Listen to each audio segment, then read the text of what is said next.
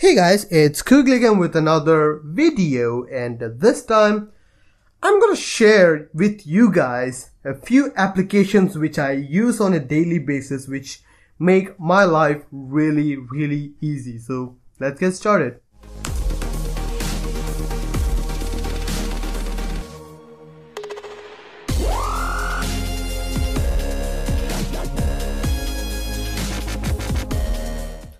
So guys, now there are a lot of applications for Android. It's not a new news, and there are a lot of applications which do the same purpose for Android also. So that makes it a very difficult task for any one application to be chosen by anyone. So I thought I would just help you guys out with a few of those choices with what I use for most of my daily tasks. First of all, what you see here is Nova Launcher. I am using Nova Launcher for all of my needs. It has very good customization. I am using Nova Prime from Play Store. It is really cool, and if you have a chance, if you do really like customizing your launcher to what you need, try this out. It has been the best investment, one of my best investments I have made. It's pretty awesome. Now comes all the other stuff. If you don't know this yet already, I'm a huge Google guy. I use all the services from Google. I use the maps from Google. I use Gmail. I use Keep. I use Play Games. I do use Google Goggles, which is pretty amazing for finding these esoteric kind of a thing out from your shopping list or something like that. I also use YouTube, and that is pretty cool. So entertainment and all that. I mean, I use Studio for monitoring comments on that, but Google Plus also has that option in the notification, and I do use that more because it just feels better. So that is another thing. For camera, I do use all of these camera applications, which is basically the Oxygen OS camera is what I have binded to my double tap option, which is going to work out very well. It just takes an automatic photograph. I don't really need to think too much about that. I do use camera FV5 for more in-depth, well, if I want to do more with my photograph, I do use that. There's also UCam Perfect, and also I guess there is this application which I use, B612, for selfies if I am inclined to do so. So yeah. Now for entertainment, these are my trio of entertainment applications. I use PowerAmp for all my music needs. There are other applications, or there are other music available for many of my systems, but well, I have been using PowerAmp for quite a while now. When I was using my Sony phone, this works perfectly. I did not have any issues with this one. Back in the day, it did have issues with Bluetooth connectivity, but it seems to be resolved now. For videos, I use MX Player. Works pretty much amazing. I did not have any issues at all. Works out pretty well, and that's pretty. Now for gallery, I use this one, which is called QuickPick. Well, I know QuickPick used to be one of the lightest and one of the best picture gallery application available. Then it was bought by, I guess, CM, Cheetah Mobiles, and it got a lot of slack for that, but I still like it. I still use it pretty much every time, and it does have a lot of functionality which I personally do not use at all, but for most part, it works great as a picture viewer, and I really like it, and it's something which I use on the daily. Now, for messengers and social life, which I call this folder, there are a few of these applications which I use daily. I use WhatsApp daily. That's just normal for a normal person. I use Instagram also. So yeah, I do use that. If you want to follow me on Instagram, you can do so for the handle Kugli. So shameless plug there. I do put in a few of my life choices in here. So that's just there. So yeah, Instagram is another thing which I use every day. I know this is not new for most people, but it is what I use. Now, I also use Hangouts for mainly helping out people who are not having a good time with their phone. So if any one of you have a problem with your ROM, with your phone, if you want some kind of tech support with phones, well, I personally am very inclined towards helping other people out. I normally do say this on all of my comments. If you have any issues with any of the ROMs which I review, or any applications, or anything in general which I might be understanding, I might know, if you have a problem problem with computers, if you have a problem with phones, anything technological based, you can hit me up. I may or may not be able to help you guys. So yeah, that's something there. Phoenix is my choice of Twitter applications because it looks amazing. It looks pretty bitching. I really like the aesthetics of it. I used to use an application called Carbon, which was an amazing application. I really liked that one. But well, sadly, the developer, I guess, shut down the development on that. It just doesn't update anymore, so I switched up to Phoenix, and it's been really cool. It's a paid application, but it is amazing for what it does. Now again, Allo and Duo is something which I have installed, but I rarely use them. Also Geo4G and GeoChat, I never use them. Also Messenger, it's been ages since I've logged into Messenger or Facebook, so I'm not really sure about that. Snapchat, I used to use that a lot, but nowadays I just don't see a reason to take a photograph and not upload it to Instagram and upload it to Snapchat, because I don't know why. TaperTalk is another thing which I use a lot because I do have membership on all of these forums, and I do use XDA Labs for XDA developers, but it's kind of finicky. I like the interface in here better, but yeah, most people will deny with that. But the only problem with this one is that the notification, it just doesn't change. You can see Zenity Restriction Remix Salesforce 4 in the notification. In fact, it is 13.5. So the notification needs to be improved a lot in this one.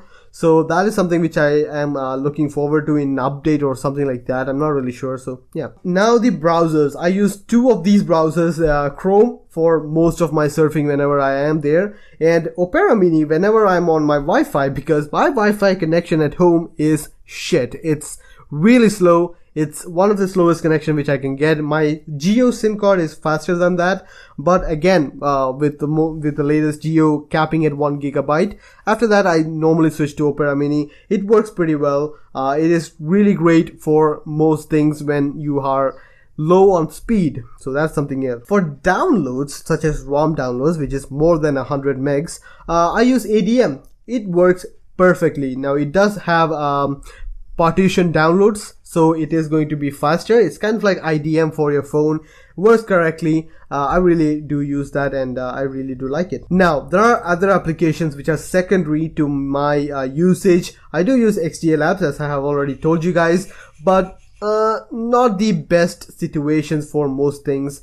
I do use this for this feed, and there is another application for feed now, so I might just drop it from my list. So yeah. For Reddit, I am a huge Reddit surfer. I have been a Reddit surfer for quite a while now, and this is my weapon of choice. It's called the Reddit Sync, and it works pretty well for most reasons. I do use well, in the settings you can see, this is the version I'm using right now. That's called the Reddit Sync. Free 14.2, whatever the latest version is. It works pretty well. It has a GIF viewer, it has a video viewer. I can download the pictures, and that is amazing, and I really do like that. So that is why I am using this one. Now my Geo is something which I use because I am using Geo SIM card to monitor data connections and all that, so that is just generic. There is another application called Moto Amino, which is another thing which I use a lot. Because well, it is a motorcycle centric application. I do use this for many, just chatting around, and you can see Kugli is what I am in here too. So if you want to find me on here, you can. Again, there are public chats, there are quizzes if you're bored out of it. If you just want to talk about motorcycles, I can't really think of a better application than Motorcycle Amino, so that does work out really well. And my file browser of choice is ES5X. A lot of people may feel that this is not the best choice for many of them, because earlier ES File Explorer used to be amazing. It didn't have many ads. It was really slick. It was really streamlined. It was really amazing. I really appreciate that. But lately, well, the developers has made it an ad bomb. It has a lot of advertisement. You have to pay to unlock advertisement. All of that is there.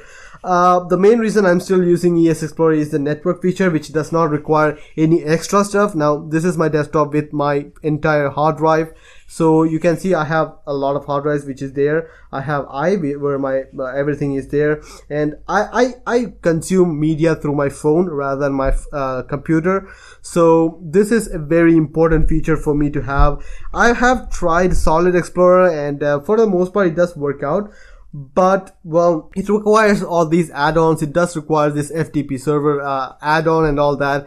Not really my taste. I might give it a try again, but for the time being, this is what I am. So yeah. Now on the other page, there are a few other applications which I use, which is the first one is Polaris for second mates examination. Now if you don't know, I am preparing for this examination, which is second mates function, and this application does have a lot of things which I want to learn from. So yeah, that is there. This is my choice of sound application, sound identification. Now I use both of them. I use SoundHound and also Shazam.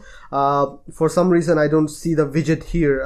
I do use Shazam also, which is amazing. I really like it. Now in here you can see there is a comment which is YouTube comments in a Chrome page. Also, I use Wallhaven for all of my wallpapers, and also Reddit sync. But this one really does have a lot of wallpapers which I really like. Now this is a web page which I have done with a shortcut on the screen, because I think there is no application out there which does justice to this website, which is Alpha Wallhaven. There are applications which does that.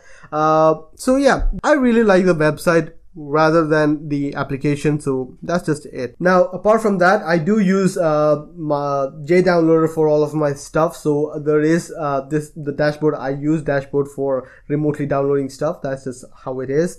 Titanium backup, every root user should have Titanium backup, and this is a professional version because I do have a lot to backup and restore. It takes really big time if I don't have hypershell, so I bought the pro version. It works correctly, so I really like it. And also last, I do use AirDroid for transferring files without the wire.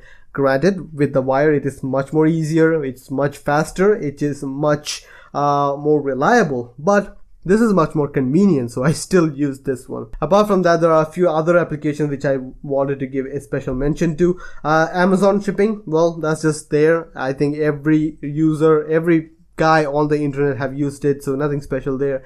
Now there's another application which is called Whoosh, which I used for tracking my courier stuff. So these are the stuff which I bought. It gives me a little bit of stuff about how my products are being tracked. That's something which I really appreciate. There's also another application which I use called courier tracking. Now this one has a lot more options than the other one, but the one which I showed you gives me a little bit cleaner aesthetics for it. So that's just something there. Now this is called Netcut, which is an application which I wouldn't really recommend anyone using, because the only reason I'm using this one is to defend myself from someone else using Netcut. What it does, I really don't want to talk about what it does. I don't want to make anyone aware of this application because it is a very shady application. What it does is it cuts off everyone else in any network which you are joined into. You can cut them out from the network so that they won't be able to get access to the internet which you are connected to. So that is a selfish application. I know I don't use it for any other reason than just to defend myself from it, and you shouldn't too. So yeah. Another application is Meteor, which is something which you can use to test your speed. Now I'm on Geo, so I do test my speed every second when I'm outside, so that's just another thing. Zender is my choice for sending files over Wi-Fi to another person. There is also ShareIt.